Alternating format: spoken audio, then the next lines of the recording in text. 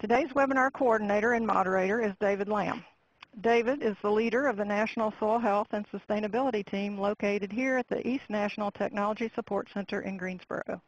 And with that, David, I'm going to turn the webinar over to you so you can introduce the topic and our presenter. Thank you very much, Holly, and I want to send out a big welcome to everybody. And I want to apologize for my voice. I'm battling a cold, if you can believe that, in the middle of summer, and it's decided to settle in my voice box there. So if I sound a little raspy, it's just because that's just the way it is. I'm really excited about today's webinar. It's the last one in the Soil Health series. This will be the 10th one, and I think we saved the best one till last. I've had an opportunity to hear Klaas speak as part of the Soil Renaissance forum that was held earlier in the summer, about mid-July. He hosted or participated along with Dr. Honeycutt and a few other folks, and he'll explain more about that, what that is. But Klaas is a farmer from Penn Yan, New York, and he farms with the Lakeview Organic Grains, and he's just a wealth of knowledge. And I want to give you folks a head up. This is presentations, there are a lot of pictures, so don't miss out. There's not going to be a lot of written language in this one. You're going to have to listen and take notes because this gentleman has a lot to offer when he's talking about organic farming and building soil health. And pay attention because this is a rare opportunity. And I also want to give Klaas a big thank you to start off with. He had a group from Cornell out to his farm this morning. He's on the webinar with us this afternoon. I don't know when he finds time to farm the 1,400 acres he has there in New York. He must have it figured out. So, Klaas, I appreciate your time, and I turn it over to you. I wish I had it figured out some days. Tough thing about soil health, a lot like human health, we don't think about it except in the absence of it. And, really defining it can be a problem for us. But I think the NRCS definition of soil health is a good one. We had a meeting where we discussed soil health and tried to define it for several hours, and went around in circles, and then came back to the NRCS one, which I think really is a test to how well thought out it was. Right now I'm almost afraid to quote it because I'll get it wrong, but it has to do with the ability of soils to function, to do what we want them to do. And I would go a little further on this definition of soil health and say that it is creating an environment in our fields, in our soil, that is suitable for the crop that we're trying to grow there. And just for an example on this, if we were to grow, and I'm kind of muddying the waters, but if we were to want to grow a tree fruit crop, I would think that some of our parameters and some of our things that we're looking for in a soil to be healthy might be different than what they are in a row crop. But be that as it may, a lot of the functions in soil health are going to be the same. The ability to absorb water rapidly, the ability to hold water so that when there are periods of excessive, we can store it, and then when there are periods when we're not getting water, that we can bring it back. The ability of a soil to resist diseases. Those are all key pieces of soil health. When I became interested in it, it was right about when Cornell was starting their work, and we were noticing that yields of especially vegetable crops were dropping. And nobody could quite understand why. We had better fertilizers, we had better pesticides, but for some reason there was something pulling back the yields where they just weren't performing as well as they had before. And a group was called together, and I really want to give Cornell credit. It wasn't just a pathologist or just somebody who studied weeds, but they brought together what's known as a program work team, which represented almost all disciplines that have to do with agriculture, so that we were looking at the soil from many aspects. And it's interesting, back when modern agricultural research started, of course, Eustace from Liebig started his did his work on minerals from the soil going into plants, and he came up with the theory of the barrel with the shortest stave, limiting what the yield is. But it's really a lot more complicated than that. And when we do a soil test, we've gotten very good at doing chemical soil tests, but we may not be identifying what is our yield limiting factor. And yield is probably the simple one. If we're really looking at health, there are other factors. So I'm going to take you on a thought process. I want everyone to think about what happens when you abandon a field, something that's been in row crops, intensively farmed. What happens the first year? And I would hazard that in most parts of the country, if it's been something that was in corn or soybeans, the first year when we abandon it is covered with broadleaf weeds, things like lamb's quarter, ragweed, redroot pigweed, probably some velvet leaf. An interesting thing about these weeds, something like a pigweed or an amaranth can produce close to 1 million seeds.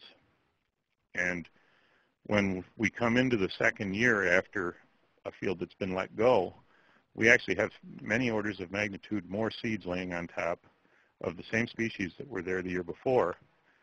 But in the second year after being abandoned, almost none of this grows. There's a different group of species. What has happened here is the environment in that soil has changed. And this takes me back around to the definition, a more refined definition of soil health, and that is a healthy soil is providing an environment that the species that we're growing is best suited in. That way the species we're growing ideally should be biologically better adapted for the environment that we provided it than any of the other species. Now, if we make the connection back to human health, if we're in an environment, a person, where we have the right nutrition, we have the right temperature, we have what we need, we would expect to be healthy.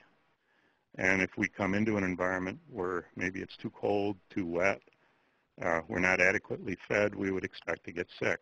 And I really think the analogy works very well here with soil. Now, when we first started farming organically here in Penn Yan, one of the big advantages that I found in organic farming was there were markets for almost anything we wanted to grow. Now, I had farmed conventionally for 20 years, and sad to say, quite often my profit was entirely in the subsidy money that I was getting, where I would plant a crop of corn knowing that it's not likely to be profitable. Prices were low, inputs were fairly high, but we were getting enough subsidy to make up the difference. I also knew that if my corn followed, say, clover or alfalfa or some other legume crop, that it would take less inputs to produce a good yield, and that I would almost always make more money. And this created a tension for me because the rotation crops didn't have a good market. Once we went to organic farming, we found that we had markets for almost anything that we could grow. And that made it a lot easier to create a healthy rotation, especially the obvious things would be like northern corn rootworm, corn borer. Some of our weeds became easier to handle because of the way we rotated. Also, we could grow our nitrogen and not need the off-farm inputs. But that wasn't really what we were thinking when we made our switch. That was just something we discovered. When we first made the transition to organic, it was entirely economically motivated. We weren't making a good living on our farm. At least we didn't think we were making as much as we wanted to. We had kids coming along, and we wanted to be able to send them to college and maintain a good standard of living. One day we saw an ad in the paper that was offering us, at that time, the astronomical price of $6 a bushel for wheat, which was roughly double the conventional price. And I went to our local experts, and they assured me that organic farming was something that probably was appropriate for a small backyard plot or a market gardener, but totally impractical and undoable on the scale that we were talking about it. And I guess that was all the encouragement I needed. to at least try it. But we did all the calculations of how much yield we could lose, and how we were going to come out of this if the experiment failed. So we definitely laid our plans for what if we make a big mistake here.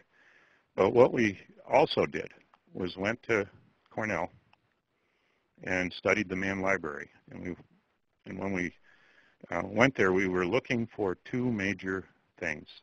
We were looking for what machinery or other things we could substitute for the herbicides we'd been using, and how we were going to be able to provide the something to substitute for the fertilizer we'd been using. And I know now that those were exactly the wrong questions. You can farm organically that way, but it's really farming conventionally with organic inputs, and it seldom is very satisfactory. It's not a successful way to farm. It doesn't produce good yields, and it certainly doesn't produce good profits. But what I found that was unexpected when I was doing my search in the library was a professor. He'd been the guru of weeds in Germany. He was credited with being one of the first people to do experiments with herbicides. And in his writings, there was a concept that kind of turned my thinking upside down. I'll share a quote with everyone. What he wrote was that every crop should follow its most suitable predecessor, so that the vigor of the crop alone will check the growth in weeds. Now that was a bit of a surprise to me, but it kind of made sense. Another thing that he wrote was that cultural practices form the basis of all weed control, while the various other means should be seen as auxiliary only. Now these were interesting statements coming from the guy who was pioneering using herbicides. And they raised more questions in my mind than they did answers.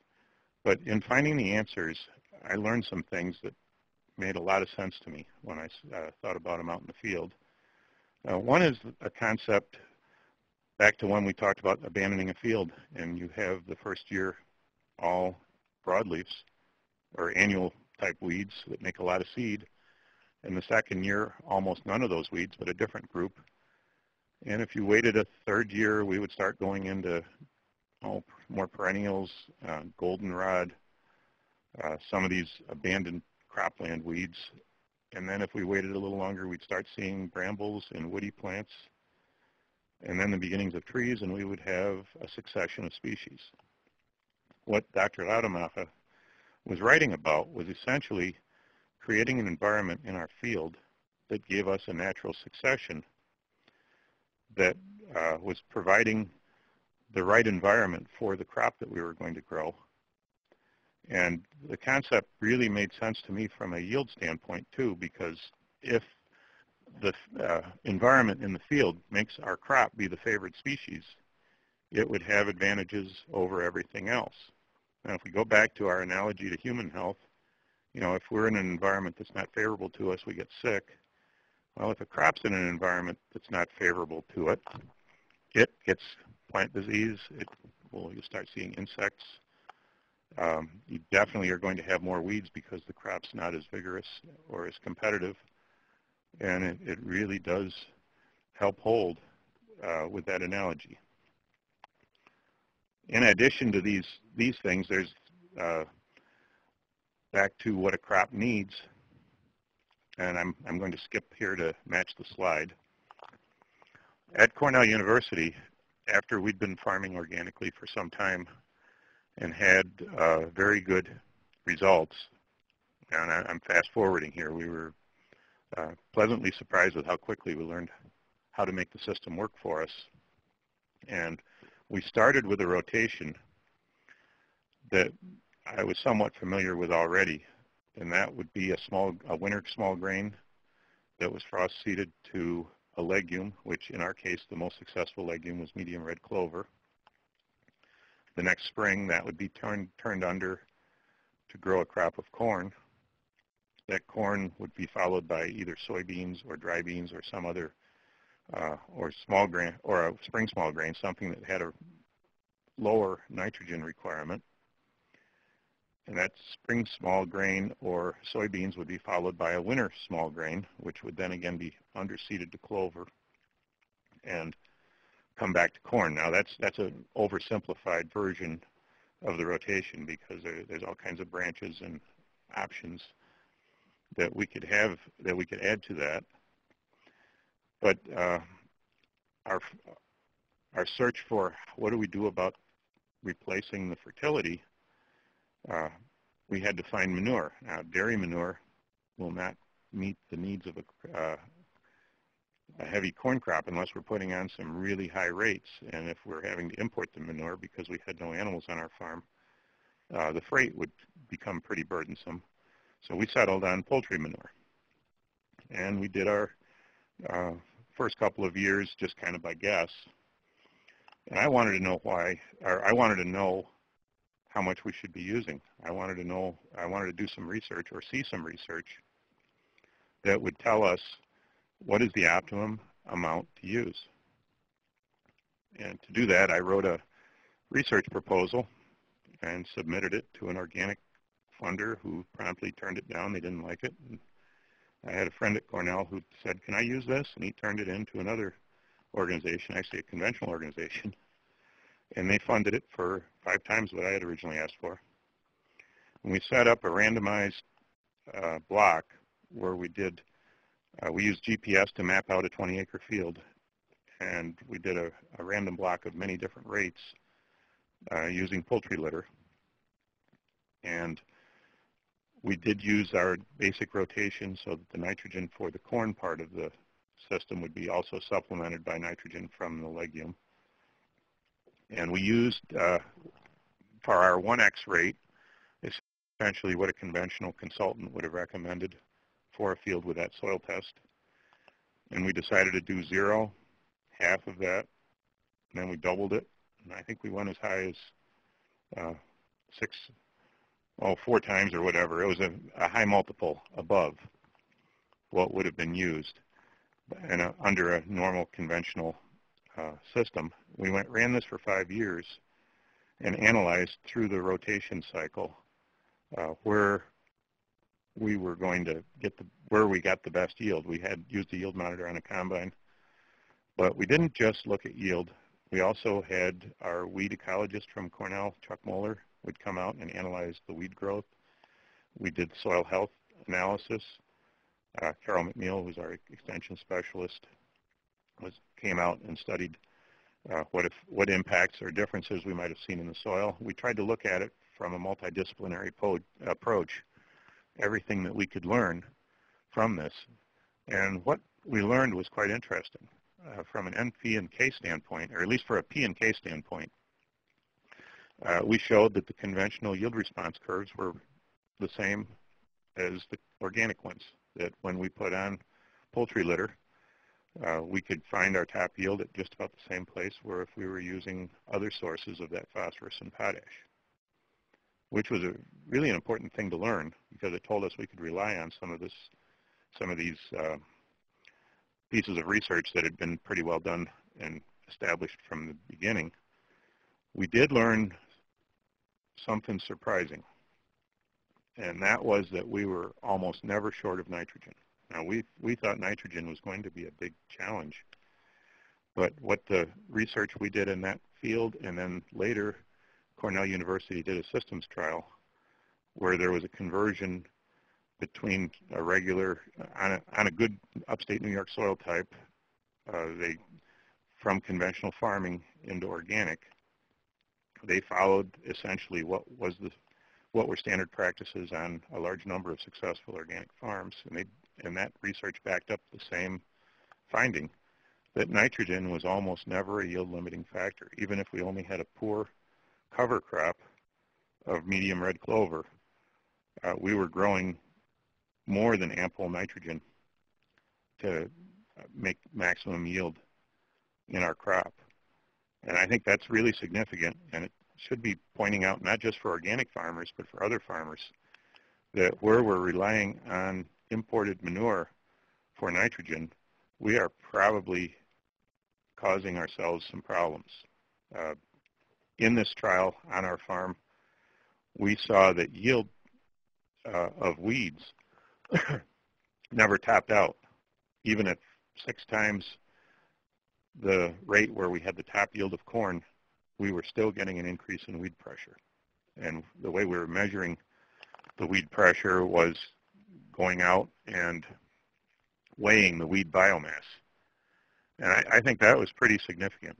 We've also found that the time of year when we put the manure on had an impact on weed pressure, where if we put the manure on an actively growing cover crop the season before, it not only was better for the environment, but it also gave us a lot less weed pressure in the crop.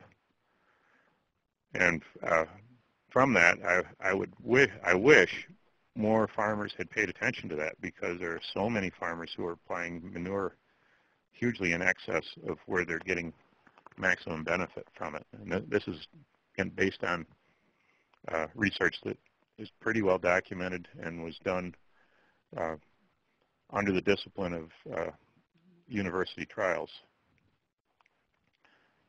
Klaus, can I ask you, I need to clarify this. So you're saying that where you put the manure on at 1.5 tons to the acre, you maxed out your yield, but when the excess, all you did was raise more weeds? Is that basically what you were saying? That's exactly right. And yeah, I'm glad you brought that up to strengthen that point, because I really, we were surprised. And we thought we could push the fertility and push our yields, but all we did was push the yields of the weeds. And it was not just the number of weeds that sprouted. And incidentally, these weeds were not in the manure. This manure was carefully heated to make sure that, we weren't importing weeds.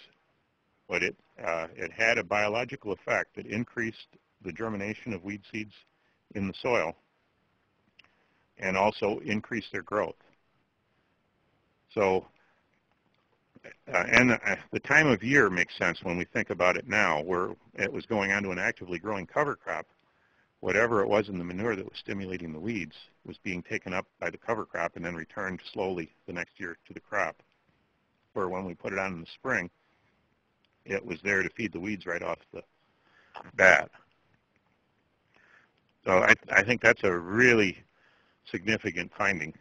Now, this might look like an odd picture that I just brought up for a soil health discussion, but it brings a point in what we're plowing down.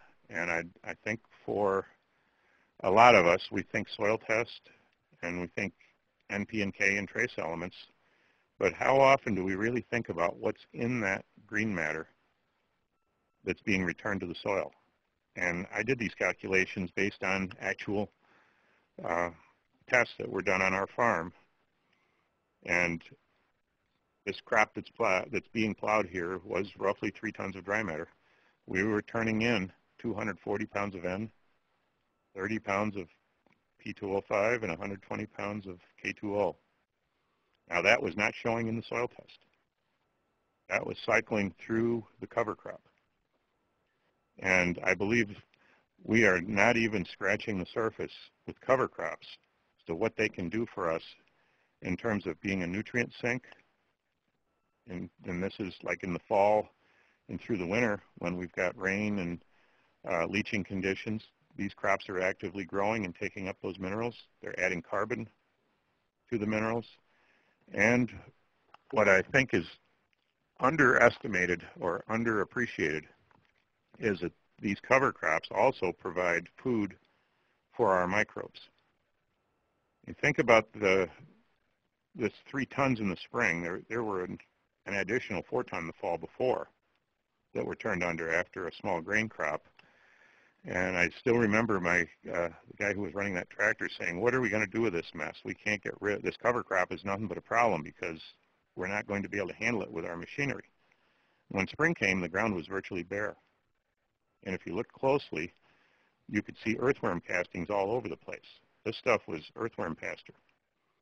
And we had, even with plowing, which I know the plow is supposed to destroy organic matter and it's supposed to destroy earthworms, but we had at least 2 orders of magnitude more earthworms than I've ever seen on the farm before, and it's because of the amount of food we were putting down. I'd like to upset both conventional and organic farmers at some of the talks I do, where I ask, how many of you think the chemicals that we're using are killing the earthworms? And of course, all the organic farmers say, yeah, that's what's doing it, that's what's doing it. And then I ask, well, how many of you think it's the tillage that's killing all the earthworm? And another group of farmers would be yelling, yeah, that's the tillage that's killing the earthworms. And I say, you're both wrong. It's starvation. Now, how well are your cattle going to grow if they lived on a diet of old dead crop residue? You know, there's no protein there. There's very little protein. There's very little energy. There isn't much in the way of minerals. How could we claim to be producing increases in earthworm populations if we're starving them to death? You know, and this is regardless of what kind of tillage we're doing, regardless of what kind of chemicals we're doing. If we want to have a lot of life in the soil, we have to feed it. And I think that's a really important factor all the way through. I've had the picture of the plow here for another reason. You know, the plow has been blamed for a lot of damage, and it's been responsible for a lot of damage to soil. I wish the resolution was a little better here, but you notice we're plowing quite shallow, and there's a little bit of green sticking up. When I was in high school, I had a really great teacher who used to be bothered as we got bigger and bigger tractors, and the boys in the coffee shop loved to talk about how clean they were plowing and how deep they were plowing and how nice it looked when they were done. Think about, where does a fence post rot off? Generally in the top 4 inches. Why would we want to turn all of our organic matter down 10 inches deep, and what's worse, even flip it and create a layer so that it's all buried that deep? It's in a zone that's anaerobic. It's in a zone where there's relatively little activity. It's also being placed down so far that it's not doing us any good. When we plow it back up a year later, that would tell me that it's not gone through an aerobic breakdown. Much more likely, in those anaerobic conditions, we get biology that makes methane, makes CO2, makes ethylene. You know, the products of this organic matter, if it's turned down deep, are not things that are desirable. And I really think the damage that the plow has done to the soil has really increased tremendously since we've gotten big horsepower tractors and plows that are able to go really deep. If you go down to Lancaster and see where the Amish are plowing, I didn't see very many furrows there that were more than 4 or 5 inches deep. And the organic material is kind of mixed with into that zone when they turn, and that's the way everybody did it for years. But in recent years, I see a progression, and I'd like to call this the coffee shop progression, where everybody is showing off how much black smoke they can blow and how deep they can plow and how cleanly they can flip it. And then the next thing, you see the plow parked and they're using a chisel plow because their yields went down or because their soil has been damaged. And I think it's because we're making very poor use. First of all, we're not putting enough organic matter down.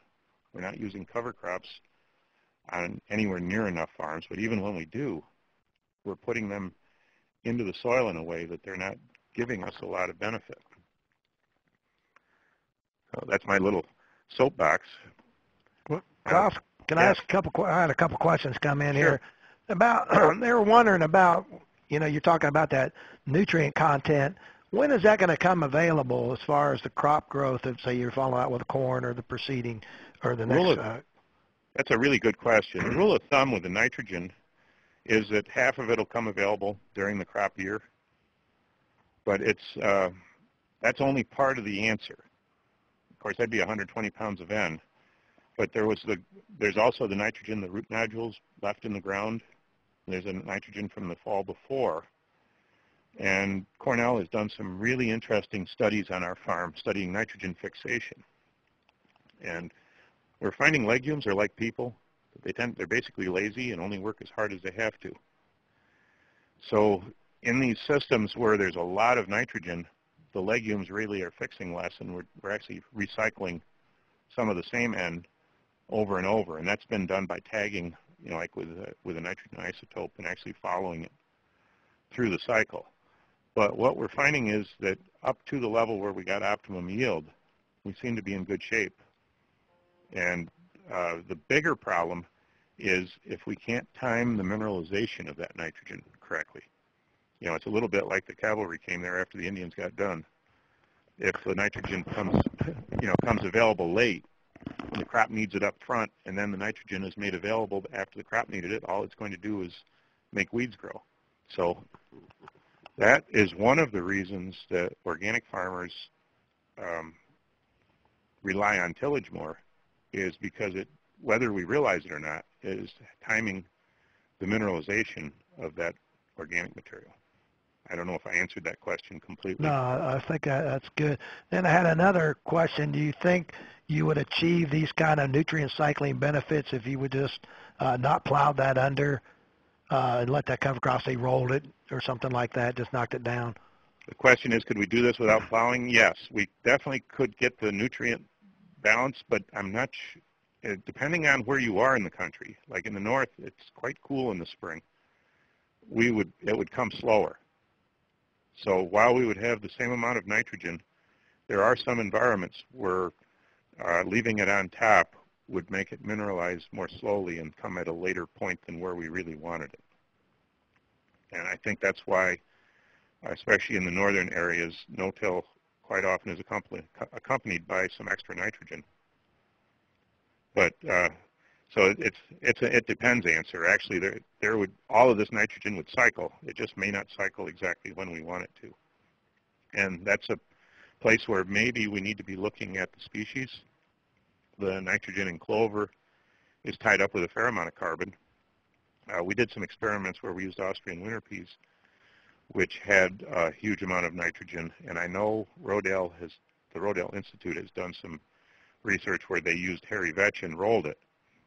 And they found that by delaying the corn planting date slightly and then rolling these legumes that break down a little faster, they were able to time the mineralization with the needs of the crop and have no yield drop. So again, this is a really important question because it has to do with not just quantity, but also the timing of when it comes available. Okay. Are there any other questions in this area, or? Well, no, I think you kind of summarized those good. So, but the key, Okay. the key is timing, I think, is what I'm hearing from you. Yes, and that kind of makes sense, Simon. When we learn to use the side dress nitrogen, the reason we're side dressing is we're timing its application with the needs of the crop, and we're also trying to avoid losses. We're trying to avoid having leaching or tie-ups that we sometimes get on cool ground, which protects water quality, but protects our wallets too, so that we're not buying extra just for what's going to be lost. One more quick question, I'll let you continue. Sure. How long, you talked about this successional moving from where you were to where you are now, and then you jumped into this manure thing. How long do you think it took you before you started to reap some of the benefits of this increased in soil health and the nutrient cycling is basically what you've been talking about? Yeah, this was a really good question. It depended on what crop order we used. We found that if we were trying to move into corn, we lost money it took about 5 or 6 years before things worked if we started with corn as our first crop after getting off the synthetic fertilizers. When our first crop was soybeans, we would actually have a full crop the first year with soybeans. They're very efficient feeders. Then we would have a yield depression in the second year when we followed them with a grain. And then after we had the clover plowed down, we would be, the system wouldn't be up to speed, but it was up to speed enough to grow a crop of a heavy nitrogen using crop with no yield depression. So in that system, it took us about 3 years. But if we started with the wrong crop, it could take 5 or 6 years, and there would be a lot of red ink between when you started and when you finally got it running. So again, this has to do with order of plants, order of crops, and has to do with using our heads and using the information that's available to us. And a lot of farmers, especially when we first started, lost a lot of money trying to grow a heavy nitrogen using crop like corn before their land was ready for it. And that creates an environment that's really not good for corn, and it makes for some pretty sick corn. So this picture probably looks familiar to a lot of people. If we could pan over to the left, there would be a whole row of silos. This was the field that always got the manure. It was our neighbor's field. He keeps telling me, I wish you'd quit using that picture and use one of your own fields. But what's growing in this field is lamb's quarter, pigweed, and velvet leaf. And in this particular case, they were about 6 feet tall. The corn soybeans were 4 feet tall. And this was a case of making an environment where these weeds were better adapted. Even though the soybeans were doing great, the weeds were doing better. And the reason I mention the silos is there's something about these weeds that kind of gives us some hints as to what's happening underground. These are non-mycorrhizal weeds. And we're tying back to the soil test work. We saw an increase in weeds when we used more manure than where our optimum yields came on the crop. We're way past that point in this field. And incidentally, this field had been cultivated fairly well too. These are just the weeds that are in the row. What's interesting about these weeds is that non-mycorrhizal plants really thrive where phosphorus levels are high. In fact, very high phosphorus inhibits mycorrhizae. Most of our crops have mycorrhizal root systems. And what mycorrhizae are is a fungus that's in the soil that actually helps the plant access water, but more importantly, phosphorus. It becomes, in effect, an extension of the plant root system. And it goes out and explores a lot more of the soil than the crop root itself would. And in the process, feeds the crop these minerals that are hard to find. Now, the crop, on the other hand, is producing a lot more energy than what we harvest. And some studies I've seen up to 50% of some plants' energy production from photosynthesis is given off in the form of root exudates, which are very high sugar, high in minerals, high in protein, very high quality food that the plants are giving off and feeding things like the mycorrhizae and other, probably millions of other species that grow around the plant's roots. If we looked at what's going on here, the crop is actually farming microbes around its roots. There's a symbiosis going on here, which while it's below ground and we don't see it, we see the effects of it above ground. And this is one of the drivers of soil health, is what kind of an ecosystem do we have underground. So back to this picture, the crop is not getting its normal advantage here. In fact, I've seen some research that hinted that these mycorrhizal fungi, in return for the sugars they get from the plants, not only help the plant get phosphorus, but they also inhibit the growth of non-mycorrhizal, other plants that are non-mycorrhizal, ones like the lamb's quarter and the pigweed. But when we've applied so much manure and over-fertilized to the point where the soil is hostile to the mycorrhizae, it gives these non-mycorrhizal plants a large biological advantage over our crop. And at that point, we can hide that by using an herbicide to kill the plants that are better adapted and allow our crop to survive. Or in the case of an organic farmer like I was, we stand there and wonder, how are we going to survive this and how are we going to control these plants? I don't know about the rest of you. I'm sure we've all seen Palmer amaranth that got kind of tall, and velvet leaf used to be the bane of my farm when we converted to organic at first. Velvet leaf was, by midsummer, would be so big that you could hardly pull it out of the ground. In fact, you had to be pretty rugged and the ground had to be a little damp to pull out a velvet leaf by the roots, and they were commonly 12 feet tall. I noticed something after we changed our farming system. We started cover cropping every chance we had as part of our organic system. We added more diversity. We were growing small grains and not removing the straw, but leaving it out there as a soil amendment. After about 5 years of this, the velvet leaf started showing some yellowing. And I think the picture on the left, you can see on the foreground, that velvet leaf those leaves aren't, while the plant's doing fine, those leaves aren't quite 100%. The picture on the right was taken in a field that had been in where an old barnyard was. And the first 2 years I farmed it, organically without herbicides. I just mowed it down. The velvet leaf had taken over.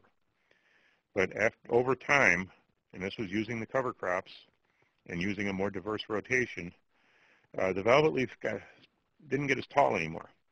And then we started noticing midsummer the leaves turned yellow, like the ones on the left, but more profound. And then after a while, they would turn black and they'd fall off. In the picture on the right, that velvet leaf is just a hair over 4 feet tall, and it died before the summer was over. It made no viable seeds. All the leaves came off. And we actually asked one of our friends at Cornell to tell us what was going on. And he found velvet leaf anthracnose was the actual cause of death. It's very closely related to tomato anthracnose. This particular race has no effect on tomatoes, but it will kill velvet leaf, hollyhocks, and mallows, which I guess none of which I feel a whole lot of sympathy for. So I thought this was great. This ought to be the answer to organic. We can grind this stuff up and spray the spores on the field. And in my research, I found that there had been at least 1 or 2 attempts at producing a spray made of this. The problem is if you put it on a place, you wouldn't have repeat sales, because if the disease took hold the next year, it would still be there and it would still kill the crop. The bigger problem was, and this was what was pointed out at our friend from Cornell who identified the disease, was that he wanted to know why it was killing our velvet leaf, and on other farms where the velvet leaf seemed to be doing better, the velvet leaf would show signs of the disease and grow out of it, kind of like in the picture on the left, where, yeah, it's got some sick leaves, but the plant overall is still doing fine. And I think he was asking the right questions. He said, why does your velvet leaf die from it? And this goes back to the idea of the environment. The environment in the field, when we first converted, made velvet leaf the best adapted species, or at least one of the best adapted species. As the soil changed, the rotation was different, the inputs were different, the environment in that soil was changing in some profound ways. We couldn't always see it, but we could see the effect. There wasn't just one disease in this velvet leaf. What we found out later was that the early yellowing was caused by a virus called Albutin yellows, which was vectored by whiteflies. And we had an interesting field day on our farm about 15 years ago, where we were, the purpose was to show people cultivation equipment and how to use it, but everybody was clustered around these velvet leaf plants. This was in a severe drought. It was about 100 degrees outside, and they were covered with whiteflies, and yet the crop didn't have a bug on it. And I think this showed us that because the plant was unhealthy, the insects were moving in and attacking the unhealthy plant. And in the process of sucking juice out of those plants, they were vectoring in the virus, the Albutin yellows. And all of those factors together left that plant so compromised that when the anthracnose came, it killed it. You could bend over and pull these 4-foot velvet leaf plants out of the ground. They didn't really have that bigger roots. And the plant in the foreground is a lamb's quarter. That's another mycorrhizal plant, or non-mycorrhizal plant. And it, too, in that environment, wasn't doing so well. So somehow, over several years, the environment in that soil changed back to favoring mycorrhizal plants over the non-mycorrhizal plants. And I think that carries an important lesson for us, that every plant that grows in the soil changes that soil.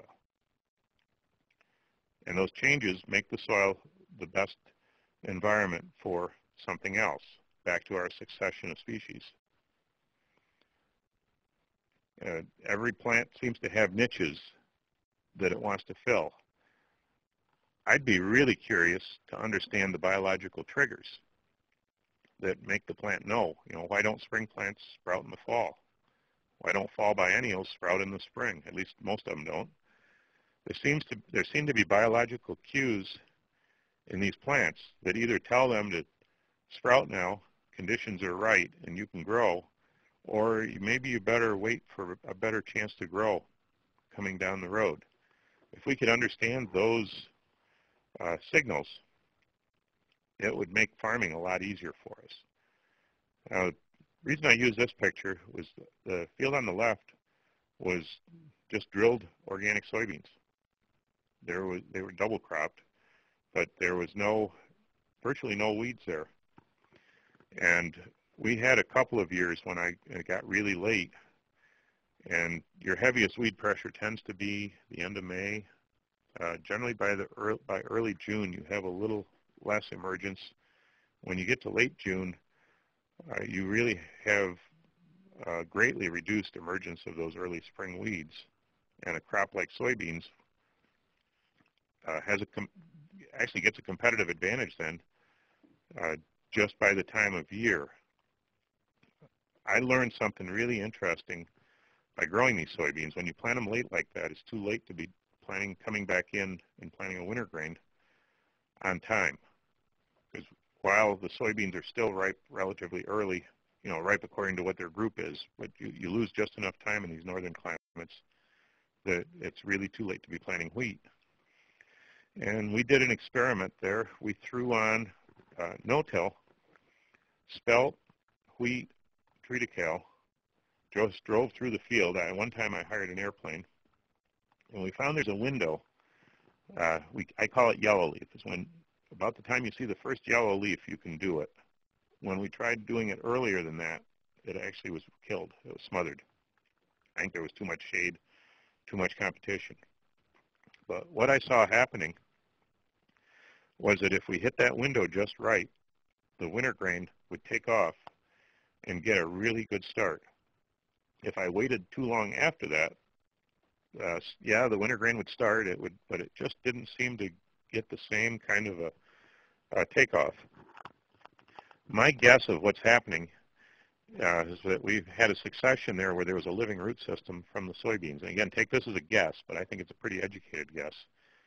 And that when we no-tilled by broadcasting the winter grain into this system where there was a living rhizosphere and all these functions were actively going on in the soil, they were providing the services to the plant roots of the cover of the grain crop that tillage would have provided if we had waited longer.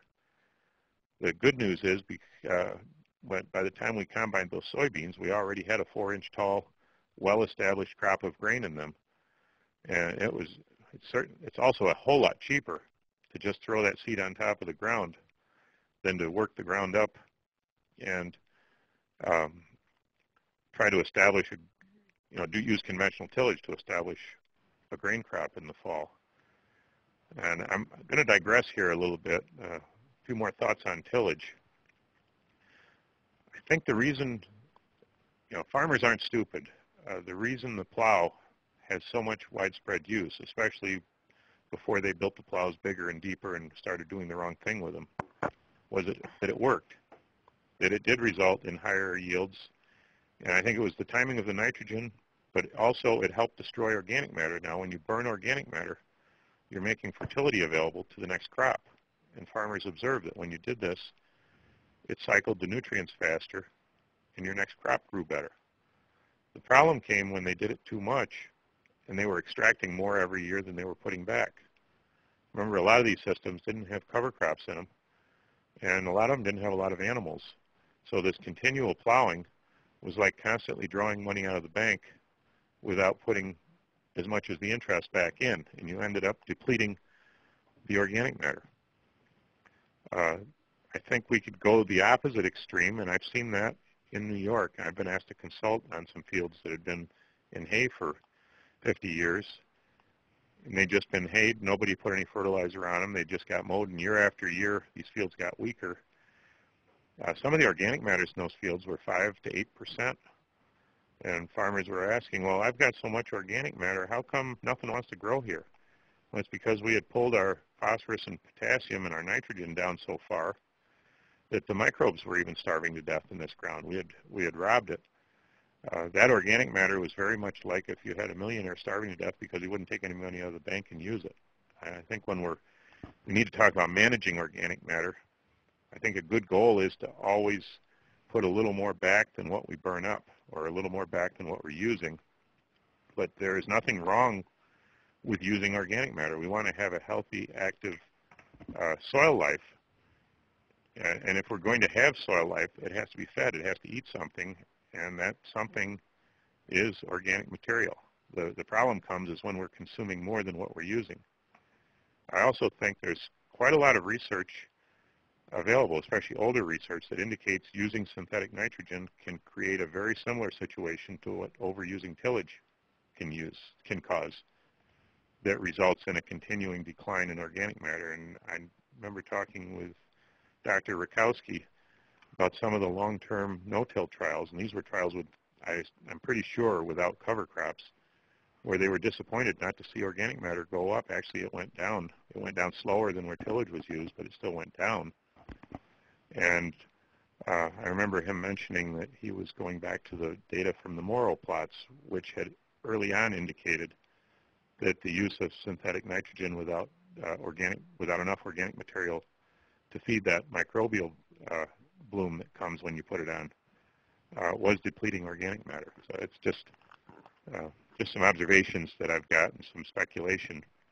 But I really like these. Sorry, go ahead. Well, no, I was going to ask a couple questions when you're done there, and I know you got some other things. Real quick, related to that, do you think the timing, because we did go from plowing in the spring to plowing in the fall, and as far as nutrient cycling and all that, you comment on that? Oh, that's important. Yes. Thank you for bringing that up. Well, fall plowing, talk about drawing, whenever we do tillage, it's like drawing money out of the bank. But if we're doing it in the fall and the crop won't be planted till next spring, we've had time for that nitrogen to lay there, mineralize, and be leached away, where it doesn't do us any good at all. It's just damaging the water. So when the plow is used at the wrong time of year, and I understand some soils are high in clay and they need to be fall plowed, quote unquote, because of the structure, the physical nature of them, we're getting a big loss in organic matter with no offsetting benefit. And I think that's a major expense. I think we need to look at any kind of tillage as an expense. It's an expense in terms of the fuel that we're using, but it's an expense and it's a withdrawal from the organic matter bank account that's in our soil, which it's okay to make the withdrawal if you're investing it in something that gives you more back. But if we're just withdrawing it and not getting a return from it, it's destroying our capital. I don't know if I digress too far there. But No, that's good. Okay. I'm going to talk about one other experience we had regarding soil health. And this was one where soil health testing paid off for us in a big way. It more than doubled our yields. We were growing edible dry beans. And when we first converted to organic, it was almost like printing your own money. We had better yields than the conventional farmers, and we were getting a sky-high price for them. This was before the Chinese were dumping theirs on the market, and they grew great. The second time we'd grow them, and all the old farmers said you need to grow them about once every 7 years or 5 years at the soonest. So we'd wait our minimum amount of time and go back and plant them again. The next time they didn't grow quite as good. Figured, well, maybe we did something wrong this year, or maybe it was the weather. By the third time around on some of these fields, we had heavy root rot. We had very poor production. We had no resilience when the weather turned bad. They just fell apart when we had too much rain. And we just didn't know what was going on. Professor Georgia Bowie at Cornell was studying this problem. And these roots were just covered with nematodes, a lot of damage, a lot of abrasion, and then Pythium, Rhizoctonia, Fusarium would move in and literally would destroy the root systems. George did what I consider really brilliant research in the greenhouse. He would take a variety of Phaseolus vulgaris, dry beans, that was known to be very susceptible. And he would take a sample from dozens and dozens of fields and plant those samples out in the greenhouse where he controlled the conditions and put these susceptible beans in them and grow them out. And he would grow them to a point where, I don't know how many leaves they had, but it was relatively early. And he would wash the soil off and do a root ridding. And he could predict the first thing he used this for, he could predict very accurately whether it was a good bet to plant phaseolus, which at that time edible dry beans were a big crop in New York, and so were snap beans. They're both the same species. And he had a very good handle on whether your field was likely to be profitable, if that's what you grew, and whether you're going to have root rot and how much. And he scored it on 1 to 5. But then he did something that I consider a stroke of genius. He started asking, what would happen if we had a different crop preceding the bean crop? What effect would that have on our disease level in the soil? And he tried all kinds of different crops. I saw the research once. He must have tested 50 or 60 different crops. And what he would do is get a reading on how a root rot reading, and then plant the crop on the soil, and then get a root rot reading. And he found some species that you planted in between, even though it wasn't the beans, made the root rot reading worse. Some species were neutral. Some gave you a small improvement, and some gave a huge improvement. There were 2 species in there in particular that gave huge improvements in root rot scores. They actually, and what we know now, they were destroying the nematodes and the root rats both. Yellow mustard was one. I know Michigan State's done a lot of work on yellow mustard, where just a 60-day crop, or 45, depending on the time of year, 45 to 60 days, short-term cover crop of yellow mustard, when that was turned into the soil, there's an enzyme in the yellow mustard. There's a compound in it called glucosinolate, which is when you put mustard on your hot dog, that's what makes it sharp. But there's an enzyme in the same leaf, and this is the story that Dr. Honeycutt talked about at the Soil Renaissance press conference.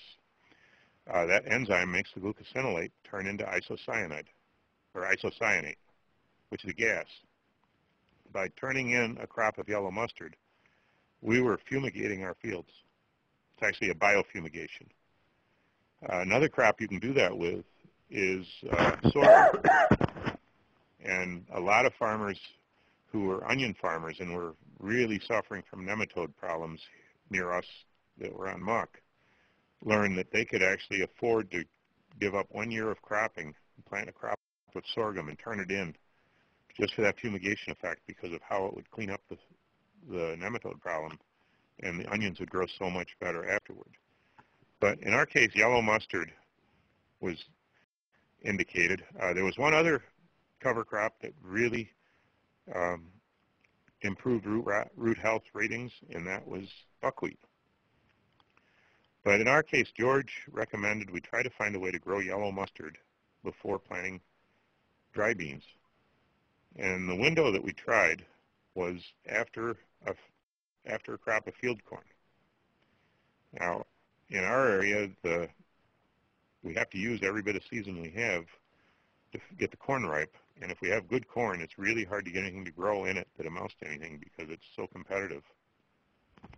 But there's a period when we're not using the land very well, and that's from about early March until we plant the dry beans, which can be as much as 3 months. And yellow mustard is very frost tolerant, and there are varieties that are the culinary varieties that have no hard seed. That means they don't lay there and become weeds, in the sense that most weeds have some seeds that come right away and some that lay there until the conditions are right, and some of those are called hard seed. Well, yellow mustard has been bred to not have the hard seeds, and we started broadcasting about 8 pounds per acre of yellow mustard seed in March into our corn stalks.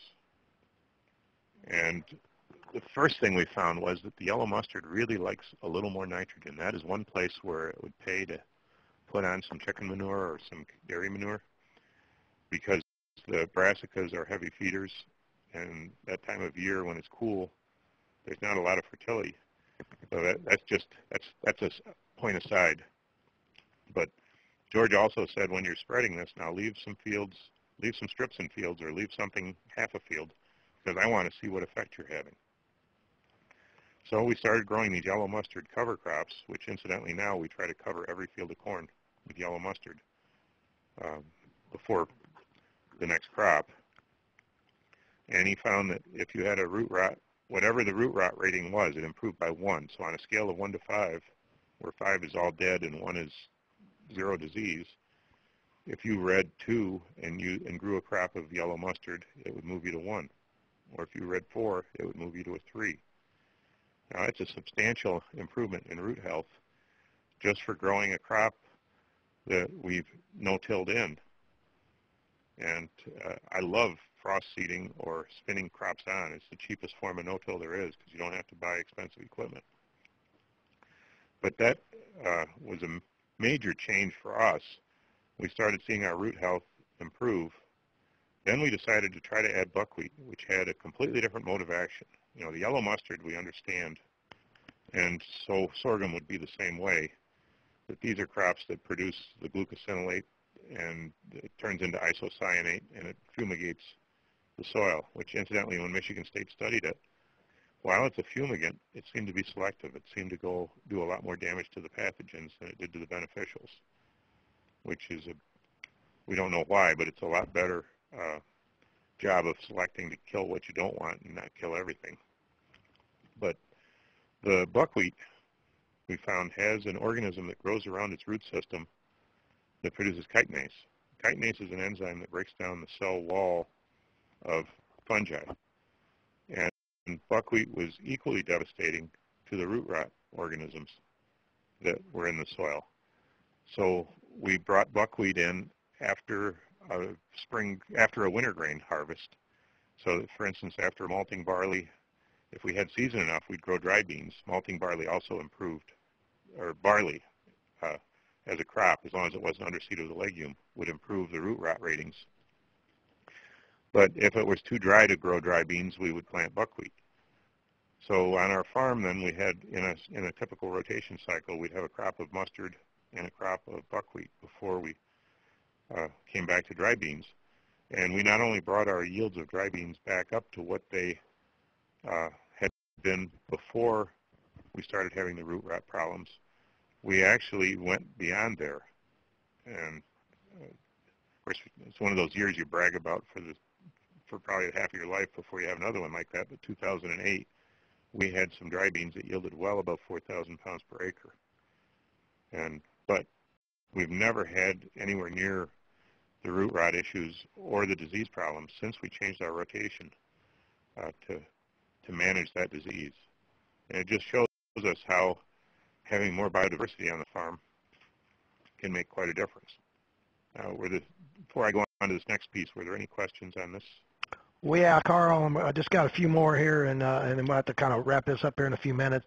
There's a question related to kind of back to the clovers that came in. Yeah. Have you noticed the difference between varieties within the red clover that as far as being 240 pounds of nitrogen, awful lot of nitrogen, as being a more of a end producer than others?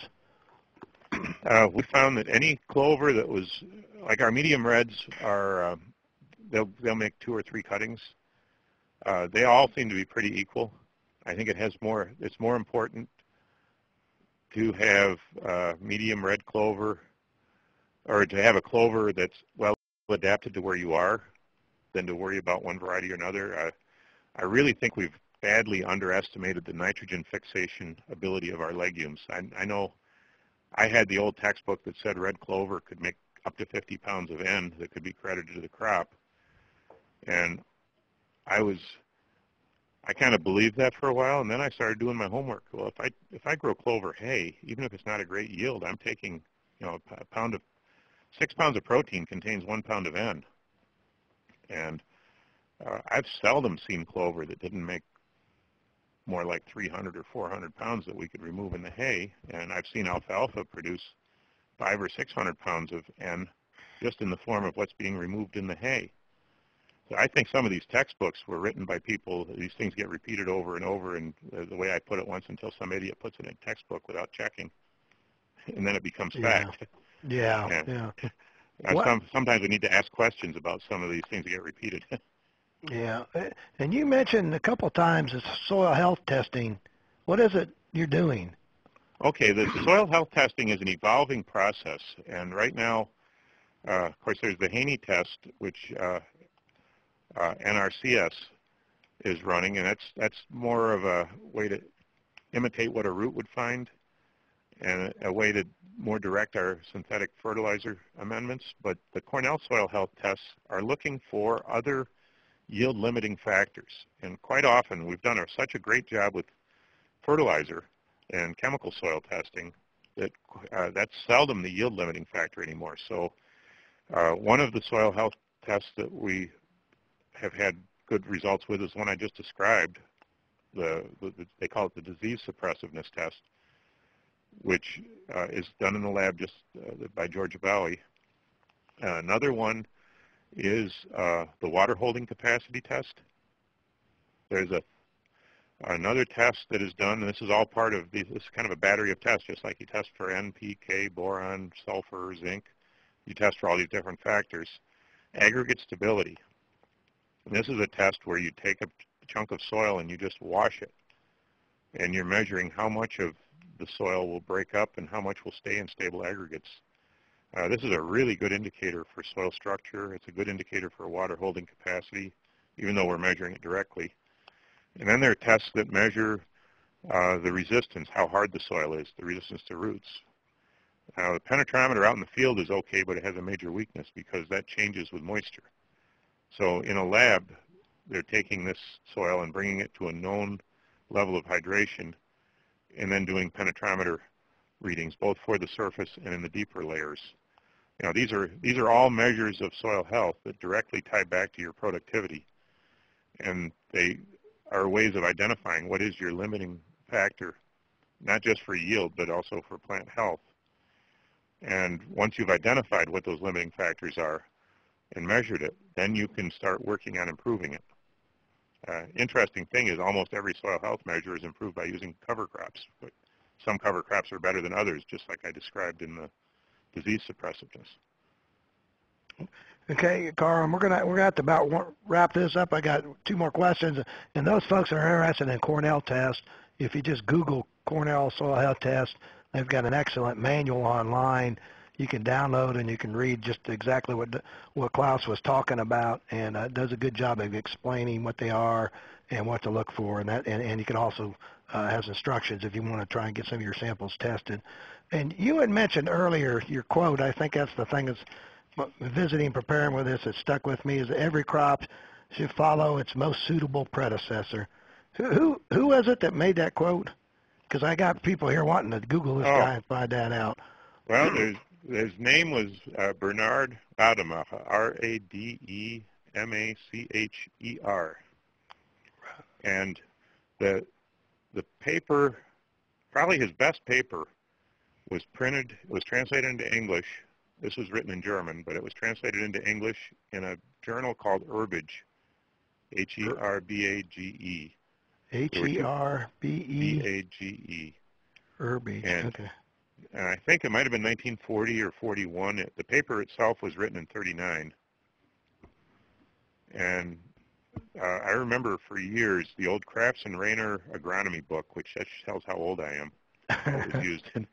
But it had all these charts that had German varieties on them. Well, they had been lifted from Rademacher's paper in the weed section in the American agronomy book that was used in the 50s and 60s.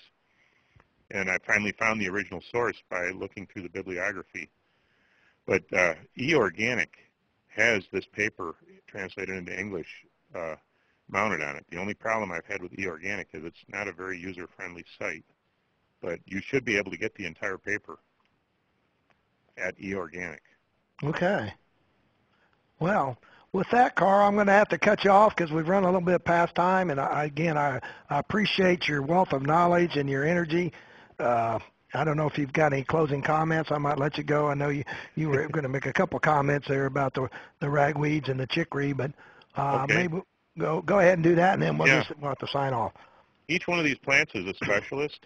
You know, every plant that grows in the soil fits a certain environment, and it can actually, along with the soil health tests, understanding which conditions these weeds are favored by is a soil test in itself and can be used by a manager who's really sharp.